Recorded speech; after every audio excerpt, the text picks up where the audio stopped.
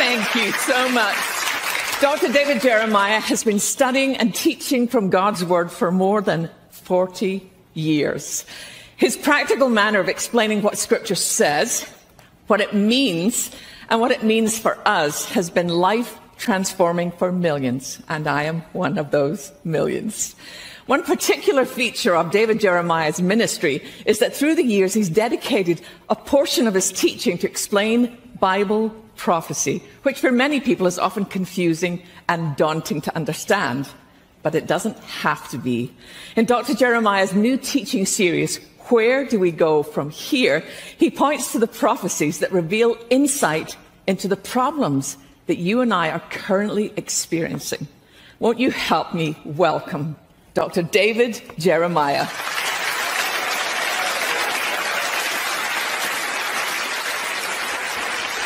Well, this is fun that we get to do this again. Before we dive into your new teaching series, which, by the way, I have to tell you, it is one of the best I have ever... I've read all your books.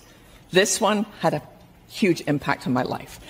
But before we dive into this, let me ask another question. What in the world is going on? Have you ever seen such a chaotic time as the one we're living in now? No, it seems like something happens, and before you can totally respond to it, something else happens right on top of it. And it's just one thing after the other. And most of them are unprecedented things, Sheila. They're not things that, oh, well, that happened before. No, this never happened before. What is this? You almost don't want to turn on the television because what's going to happen today that's never happened before? Especially in our schools and what's happening in culture. We're in unprecedented times, no question about it.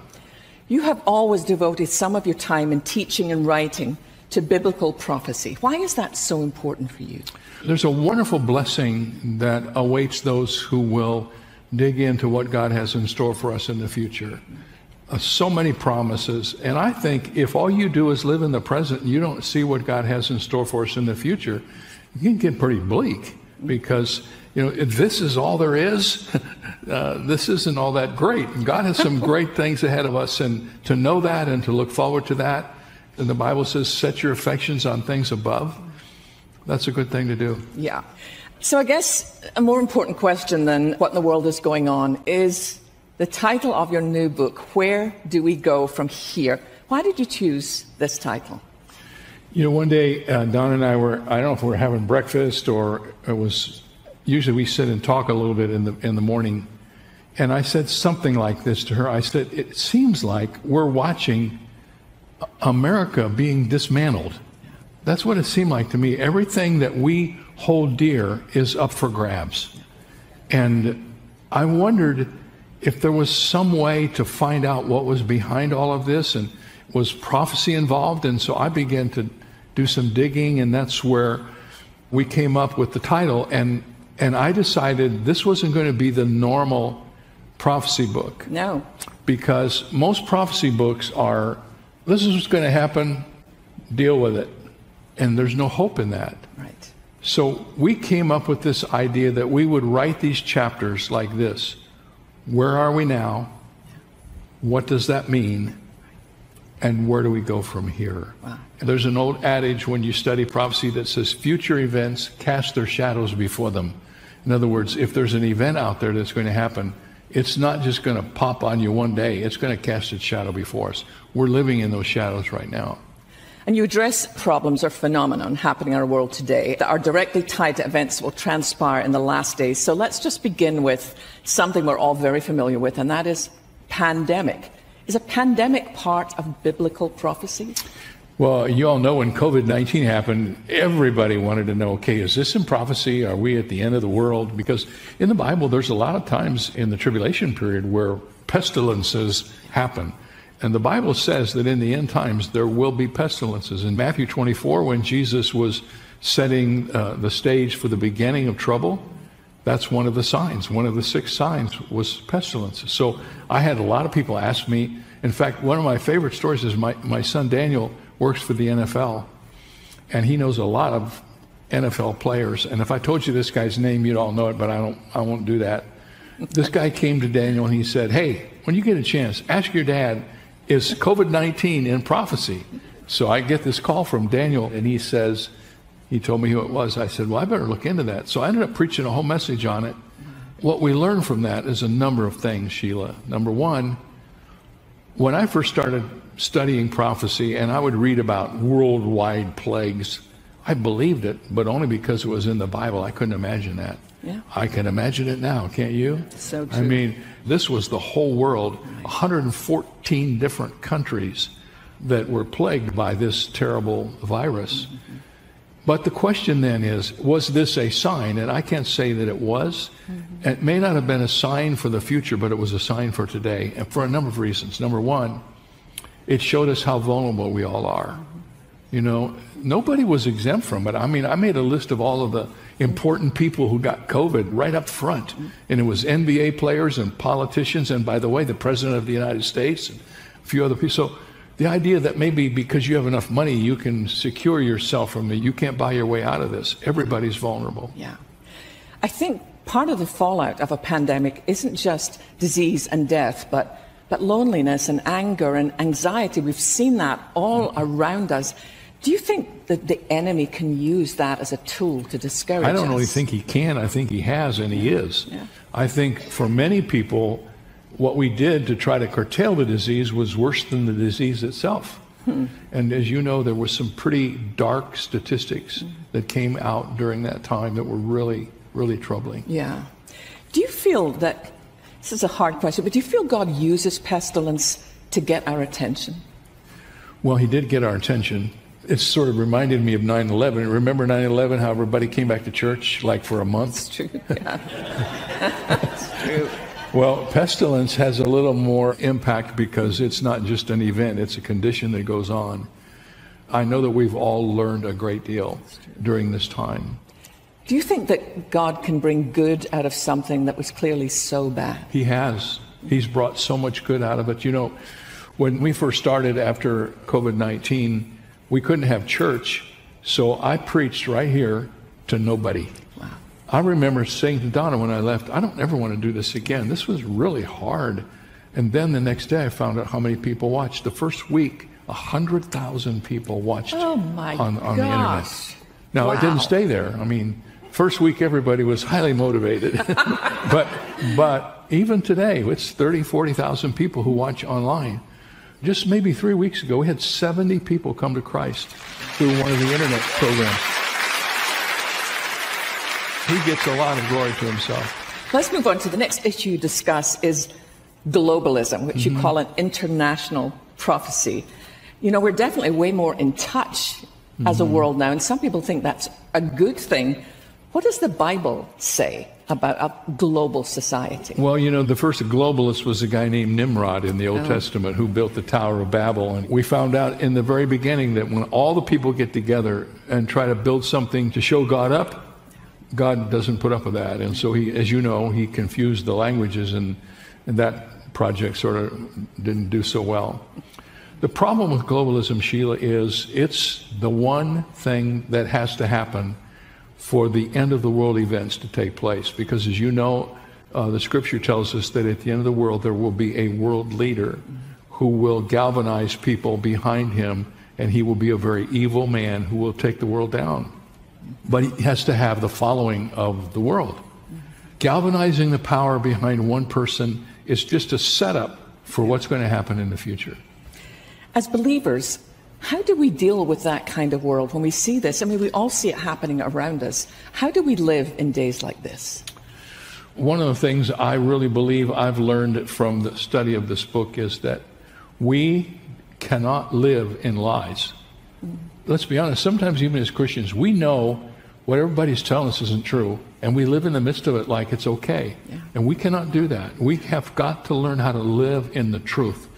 Part of that is when things come up that we know are not representative of the biblical worldview, we can't just sit there and take it. We need to raise the objective and not do it. Most of what we hear today, most of what we see, most of what's on television is untrue. It's just not true. And if you stop and think about it, you say, you know what? Wait a minute, that's not true. Yeah. But we allow it to affect our lives to the extent that it changes our daily behavior. And we as Christians have got to ask God to help us be set free by the truth and follow the truth. God is not a globalist. God is a nationalist. God created the nations. It says in Acts, he created the nations so that they would know God. You read in the Bible, look at all the nations that are in the Bible. You know, there are so many nations, and God created it that way. He wants it that way. Stay tuned. We'll be right back to continue discussing Where Do We Go From Here, the new teaching series from Dr. David Jeremiah. Welcome back. I'm Sheila Walsh. I'm here with Dr. David Jeremiah discussing his new teaching series, Where Do We Go From Here? How tomorrow's prophecies foreshadow today's problems. Let's move in and talk about the nation that God chose for his people. Because whether it's in the news or political debate, Israel has a constant spotlight on it. Small country, constant spotlight. And so you dedicate a whole chapter to this and you call it a geographical prophecy. Why is Jerusalem so important? Well, where does Jesus come back to? He comes back to Mount of Olives. The Mount of Olives, from whence he left. Yes. And when he sets up his kingdom, where does he rule? In Jerusalem. And what happens after the old Jerusalem? You get a new Jerusalem. So Jerusalem is really important. And Sheila, I got to tell you, I had kind of like a really special moment when I was working on this chapter. I love the people of Israel, and I love studying. I learned a lot about Jerusalem that I didn't know before. But one of the things that I learned was this. The Bible says numerous times that God chose Jerusalem to put his name on it. In other words, he chose Jerusalem as his own special city. That's not said about any other city in history. God chose Jerusalem as his very own city. Jerusalem's mentioned in the Bible way more than any other city. It's the most important city. But I've always wondered why, Don and I have talked about this, when we go to Israel and I am in Jerusalem, I have this sort of like unreal feeling about everything. And I thought, well, maybe it's because that's where the Bible took place. That's where Jesus walked.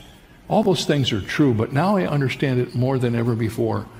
I have that feeling because this is God's city. Wow. It's a very special place. God has set his name upon it. In the book of Deuteronomy, there's a chapter where that is mentioned 5 times in one chapter. This is God's city. When you go to Jerusalem the next time, just realize this isn't just like going from city to city. No, this is God's city. As you know, it is a very hot topic. There's so much discussion going on in the news. There's a lot of controversy. As believers, how do we address Jerusalem? How do we pray for this city? What is our responsibility as God's children? The Bible tells us specifically, pray for the peace of Jerusalem. So you don't have to wonder about that. The Bible also tells us that if we bless Israel, God will bless us. There's no question about what our role is, that we should be positive about Israel. But I think we should be positive about them in a number of ways. Perhaps the most important is for their safety. They are surrounded by 37 nations that would take them out in a minute if they could. Some of them are now making peace with them. The Abraham Accords are really encouraging, but they have way more enemies than they have friends. They're an amazing group of people, resourceful people. They've just come through some really difficult times nationally with the change in leadership and with all this stuff that's going on with Hezbollah and all the people that are trying to hurt them. But I think we as believers have a responsibility to make Israel a prominent part of our prayer list. That's what God tells us to do. Absolutely. Next in your series, you discuss economic chaos. You call it a financial prophecy. Why does money play such a central role in end times? You know, it is a really big deal. Did you know that Babylon, which is in the New Testament, is the financial headquarters in the future? And the Bible describes its dismantling. Babylon is fallen. And it talks about how in that day when God gets control, the financial enterprise of this world, which is so important to everybody, will just be gone. The chapter that I wrote on that has to do with what's happening in our world today to universalize monetary transfer. There's a country in Europe right now where they're actually embedding chips underneath the skin of people's hands, and it's several thousand people. And this chip is radio controlled, so you can do all your business from this chip. You can walk in a store and just run your chip by the scanner. Wow. Picks up all your information. You can do business with this. You can transfer money from your hand to somebody else who may have this. It's preparing the way for the mark of the beast. Right. Because in the book of Revelation, in the 13th chapter, it talks about how when the Antichrist comes to rule, you will have to take the mark. And if you don't take the mark, you won't be able to buy or sell. So if you aren't loyal to the Antichrist, you will be starved out of existence. You will go to the store, collect all your groceries, but when you go to check out, if you don't have the mark of the beast, you won't be able to do any business. That's the way the Antichrist will control his population. Does that sound kind of familiar? I mean, it's changing. Yeah. It's rapidly changing, and it's not hard to understand that. Read Revelation 13, and Revelation 13 cast a shadow before it, and we're living in that shadow right now. What would you say to those who might be afraid that they might accidentally take the mark of the beast? Is that something that we as believers should be afraid of? I don't think anybody will ever take that accidentally. You will either take it or you won't. Well, first of all, I don't plan to be here when that happens. Me either. Me either. That's going to take place during the tribulation. Right. There will be some people who become Christians during the tribulation, but I doubt very many of them will take the mark. It will be a tremendously challenging time on this earth when that happens. And we're just getting a little glimpse of it by what's happening now and what's happening in our world. Wow. I think a lot of believers are concerned about finances and about money. How do we find the peace of Christ in the midst of things that are changing so rapidly in our culture? I believe with all my heart that if you don't understand what money is, it will ruin your life. Money is nothing else but a tool. That's all it is. And it's not to be hoarded. It's to be invested and used. You got to have security, obviously. I don't know what the answer is for everybody. You can ask my wife about this. Money means almost nothing to me except as a tool. What I believe about money is that we have that money to use for the kingdom of God, to take care of our families. The Bible tells us to do that. But if money becomes your God, and interesting enough, in the Bible, there is this contest between God and mammon. And what the Bible's telling us is you better get your mind right about money because it's the number one competitor to God in your life. If you don't get it right, you will become an idolater. Wow. This is a hot subject. Socialism. You call it a cultural prophecy. Why is socialism such a difficult subject to talk about? Well, first of all, I had to research these chapters. I spent more time on that chapter than all of the other chapters put together. I didn't know a lot about socialism. I know way more now than I wish I did. It is the ideology that I believe will be in place when the Antichrist takes over. He will run a socialistic world. Socialism is everything opposite of what God is. Socialism is anti-God. What we know about it today comes from Karl Marx, who is the originator of the current socialistic ideology. And I don't want to get off on this because I remember when I learned this, Karl Marx was a hideous man. Really? He was a very evil man. He was a Satanist. He's buried in a tomb in London that's reserved for people who worship Satan. That's where he's buried. Wow. Karl Marx and his philosophy is responsible for the death of over 100 million people in a 10-year period of time when communism was ruling. Joseph Stalin, for instance, who was an avowed Marxist, killed more people than both the First and the Second World War added together and doubled. Oh my gosh. Wow. It was communism, it was Marxism. And it's making its inroads into our culture today through a number of ways.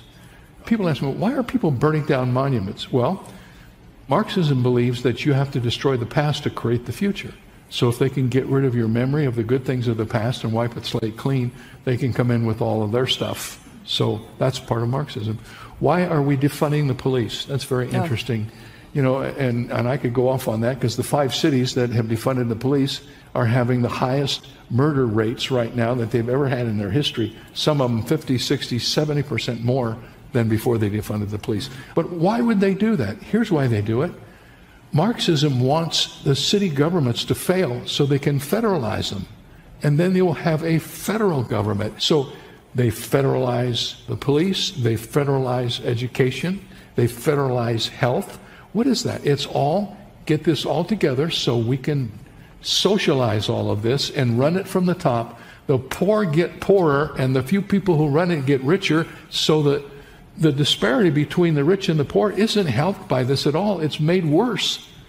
That's what's going on in our culture today. We are in the early stages of socialism, and all I can say to you is this: remember Venezuela. Venezuela once had a per capita income that was equal to the British. It was just a little bit under America, and now 94% of the people in Venezuela are living in poverty because communism came in and took it over. They federalized all the oil, they took everything away from the people. That's what happens when socialism takes over, and that's what would happen to America if we allow this to happen to us. So let me talk to you as if I'm a millennial, which I'm clearly not. So many millennials will say, no, you don't understand. Socialism is about caring for the poor. That's what it's all about. And a lot of millennials are very concerned about social justice, and that's how they view what socialism really is. I remember reading something by Albert Mohler, who is one of my favorite people. He said, if you want to know how this works, ask the poor people. Wow. The poor people will tell you, we are much better off in a capitalistic society where there are a lot of people building and we participate than we are when somebody gets in control. We are much worse off when we're under a dictator-type organization and socialism. So it's supposed to help people be better, but it doesn't. It makes it worse. Yeah. Well, how could you not know that? If you just look at Venezuela, socialism destroyed Venezuela, and it destroys everything it touches. There is not one good socialist story in all of history, not one. I'm not just making this up. There is not one good story that's the result. Somebody say, well, what about the Scandinavian countries? They're not socialist. They're welfare states with a lot of money, and they have some socialist principles, but they're not a socialist state. But wherever you see socialism at work, you can always know it's going to destroy everything it touches. Let's move on to something that I believe is really destroying a lot of people at the moment, and that is cancel culture, which you call a political prophecy. It's despairing to me to see the way that people are cancelled their whole life, not just an opinion, but their whole life. How does cancel culture play into end times prophecy? Well, let me just tell you that cancel culture is one of the byproducts of socialism, because one of the building blocks of socialism is what they call totalitarianism. Totalitarianism says nothing is allowed except what we allow. So there's no chance for there to be any dialogue, because they don't want the truth. They want their lie. And so if you come against it, if you say something, or if you're on the wrong side of an issue and you have something that you did in your life 25 years ago that's long been forgotten, they will find it and they will use it and they will destroy you. So how do we exist? I mean, how do we share the good news without being silenced? Well, this is no time for you to live in fear or to live a wimpy life. I think we have to be who we are and be honest and pray that God will give us wisdom. One time Jesus said, I have many things to say to you, but you cannot bear them now. Sometimes we think that as Christians we have to speak all the truth all the time to everybody. And there's a little bit of wisdom involved in this. For instance, I'll give you an illustration as it relates to me. I'm on television all over the world. We're on a huge network in Canada which covers the whole country. It's a Christian network. In Canada, they have hate laws. And these laws are inviolable. You don't get a second chance. You violate the hate laws, you're done. We have people at Turning Point who listen to everything we do through Canadian ears and watch everything we do through Canadian eyes, because you can make it one time and that's it, and you're done. Is it right for me to do that and ruin the influence God has given me for the gospel because I want to make a point about one thing? I tell everybody, God has called us to be broadcasters, not narrowcasters. And a lot of people I know want to be a narrowcaster, you know, they just...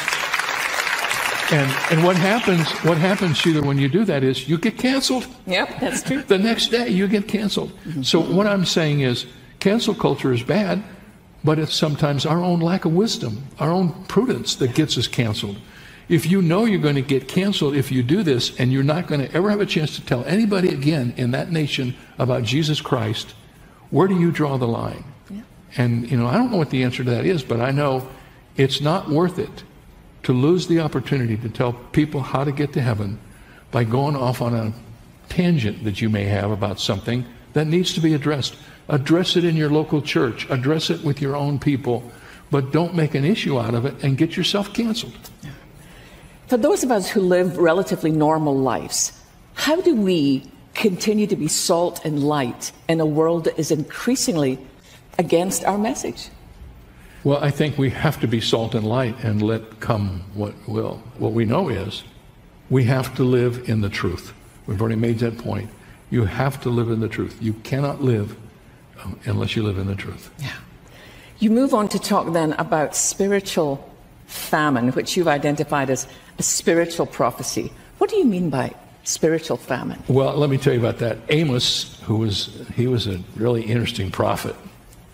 In Amos chapter 8, I think it's verse 11, he said, I want to tell you, there's coming a day when there's going to be a famine on this earth. Not a famine of bread and water, but a famine of the hearing of the Word of God. That's going to happen in the future. It's happening now. Mm-hmm. I'll just tell you one little simple thing. When I was growing up and went to church, my father was a pastor.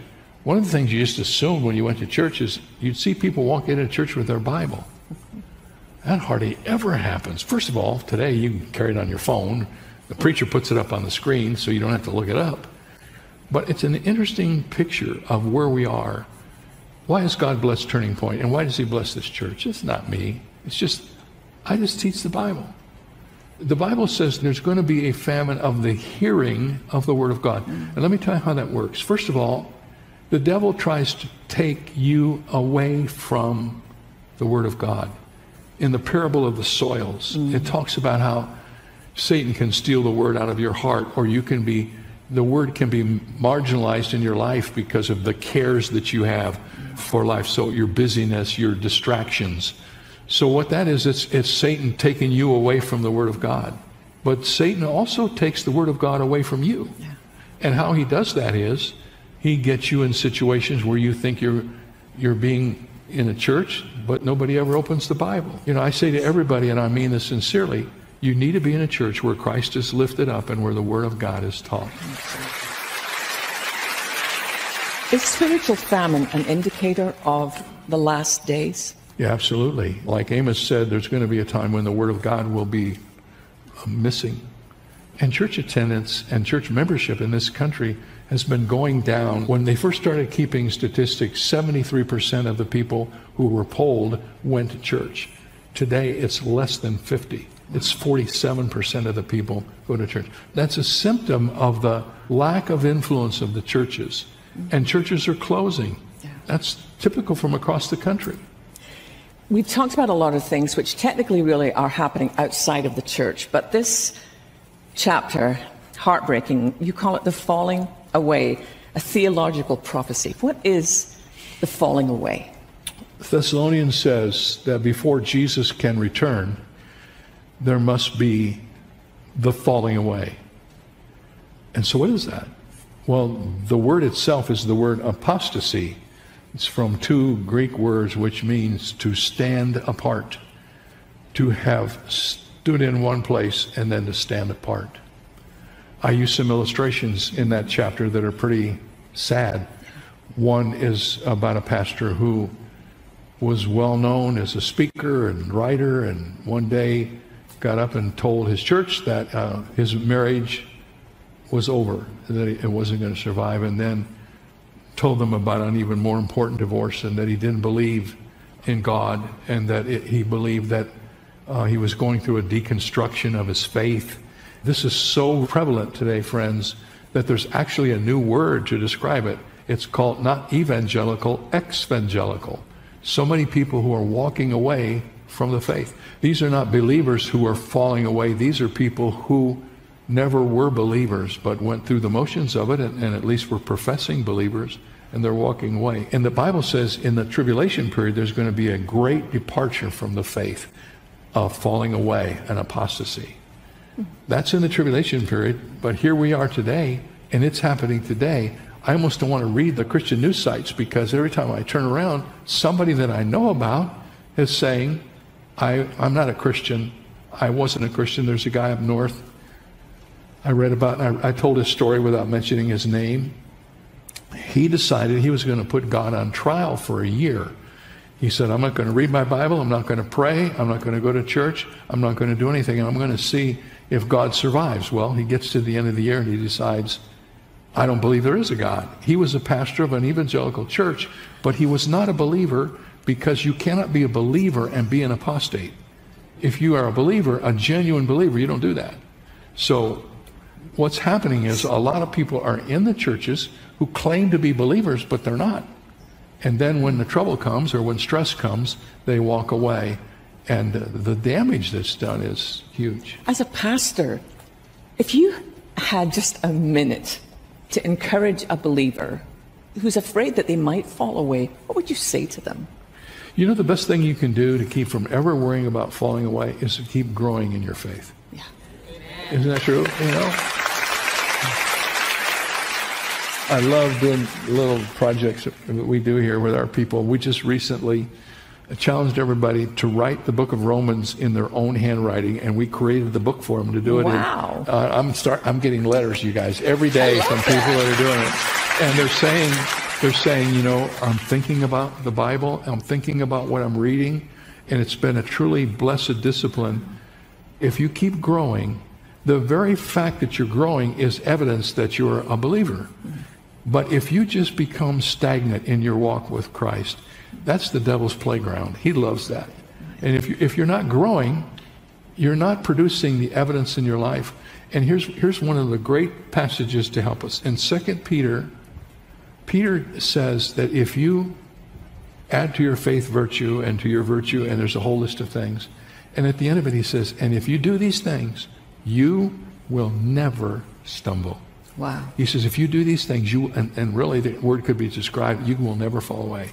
So what I would say to people, if you have some doubts as to whether or not you're really genuinely a Christian, you need to get involved in the growth of your life. If nothing's working and you're not growing, you're probably not a Christian. And the Bible says in 2 Corinthians 13:5, examine yourselves to see whether or not you are in the faith. The most important thing you can ever do if you have any doubts is to make dead sure you know there was a time when you accepted Jesus Christ as your Savior. Sometimes people say to me, oh, Pastor Jeremiah, I've been a Christian all my life. No, you haven't. You know, suppose I came and asked you, when were you born physically? And you said to me, I've been born all my life. No, there was a day when you weren't born and you got born, right? And then when you got born, you became a living person. There was a day when you weren't a Christian, and then you accepted Jesus Christ and you were born again. Right. So I like to tell people, you may not remember the exact day when you were born again, but you better remember that there was a day when you were born again, and be able to go back and look at that point in time and say, I'm not a Christian because my parents were a Christian. I'm not a Christian because I went to a Christian church. I'm not a Christian because I got baptized. I'm not a Christian because I was on the board. In the book of Matthew, it says that one day people are going to stand before the Lord and say, haven't we done wonderful works in your name? Haven't we cast out demons in your name? And the Lord's going to say, depart from me, I never knew you. So just even doing good things doesn't make you a Christian. The best thing that can happen if you have doubts about your faith is to examine yourself to see whether you're in your faith. And then if you're a Christian, get on a growth project that makes you aware of the fact that you are a living, growing Christian on your way to being who God wants you to be. You use, in this teaching series, you use a term I find so interesting. I never heard this before. End times people, which you call a biographical prophecy. What are end times people? You know, this one really caught me by surprise. I never dreamed I would write about this. And then one day I was reading it, and it says in this passage that in the latter days, people will be like this. Lovers of themselves instead of lovers of God. And there's a whole list, there's 19 things on this list that describes the way people are going to be just before Jesus comes back. And one day it dawned on me, I know these people. I see them, I talk to them. They're everywhere. There are more people like that than I can ever remember. And I'm not a pessimist and I'm not a negative person. I'm just saying something's going on with people. The people that we interact with today, many of them have the characteristics of those people in that passage of Scripture. So I wrote a whole chapter about the end times people.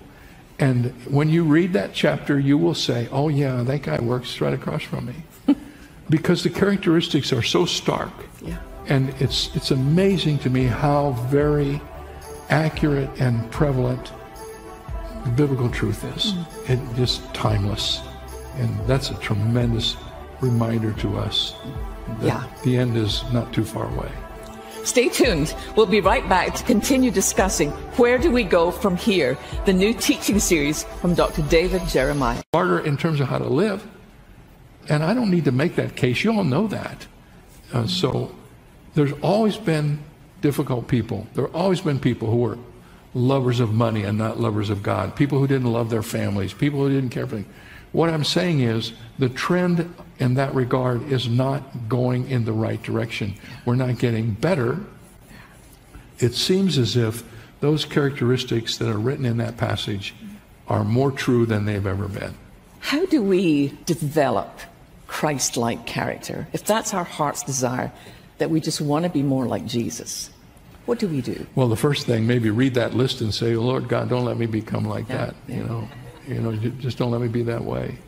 We become our relationship with Christ. We become what we read. We become who we hang out with. We become the people that we are because of the choices we make. When we make those choices and we do the right thing, we can see this growth in our lives and we're becoming more Christ-like. The whole principles of discipleship are about becoming Christ-like. And we know what those are. You need to read the Word of God. You need to be in church. You need to be discipling. I tell people at Shadow Mountain, you should do three things. You should come to church. You should be in a small group. And you should serve somewhere. Yeah. Just do those three things. Yeah. Everybody can come to church. The Bible says, forsake not the assembling of yourselves. So go to church. Get in a small group. When I did the chapter on socialism, I realized if socialism is really coming down the road at us as fast as I think it is, small groups may be our salvation. Wow. Because, you know, just like it was during COVID, small groups were the things that kept the stability in the church. And then serve. You shouldn't just be taking in, you should be giving out. And there's always a place to serve if you want to. Yeah. And so those are the three things.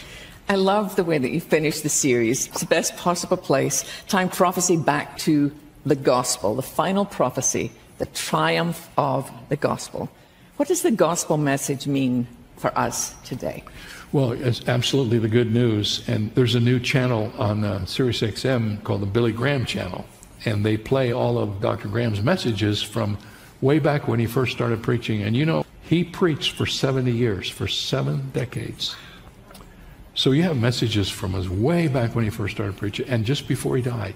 And they're all on this channel and they just play them back to back. And I've been listening to them. Wow. And the interesting thing is, it didn't matter what was going on. He always preached the gospel. He preached the gospel through 12 presidents. He preached the gospel during assassinations. He preached the gospel during impeachments. He preached the gospel during war, during peace. He preached the gospel all the time, and the gospel was always what we must never forget about, because the gospel is what really changes the world. I can't fix all the problems. I preach the gospel, and the gospel changes people one person at a time, 2 people at a time. Here's what the Bible says about the gospel. It is the power of God unto salvation. It's the only other thing except for God that is described that way. The power of God, the power of the gospel. Why wouldn't you want to make that your main thing? Yeah. Now that doesn't mean you preach John 3:16 every Sunday. That means the gospel is at the really core of your life. The gospel is what will change lives. It will change culture. It will change everything. Over all the things that are written in this book, there's one thing that's above them all. It's the gospel of Jesus Christ. So triumph with the gospel. Amen. Amen. As I came to the end of this book, which is so fresh, so relevant, what keeps you so fresh and motivated in what you're doing? What inspires you to keep going? You know, one thing for sure, I'm a very inquisitive person. And I never, ever stop asking questions. I want to learn. I do a book every year. And every year I start a new study. And every year it grabs hold of me. And usually somebody said writing a book is like a train leaving a train station. At the beginning, it's groaning and not going anywhere, and you wonder, and then all of a sudden you start to get some momentum, and then it's just like I can't get enough of it. It gets me up early in the morning, keeps me up late at night, preparing messages for people, sharing the gospel. It's just what I love to do, and I think God has given that to me as a gift. Absolutely, we all agree. It was so clearly explained in this book that current events clearly lined up with biblical prophecy. Were there any one or two things in particular that stood out for you? Everything that we see happening today that we don't know what it is, if you trace it back to its origin, it's a weed growing out of the garden of Karl Marx. Someone said Karl Marx is ruling the world today from his grave. And the ideology that he created with him and his friend Engels as they developed the Communist Manifesto and developed communism. You know, we thought when the Berlin Wall came down, we thought it was over. People said communism is finally dead and gone.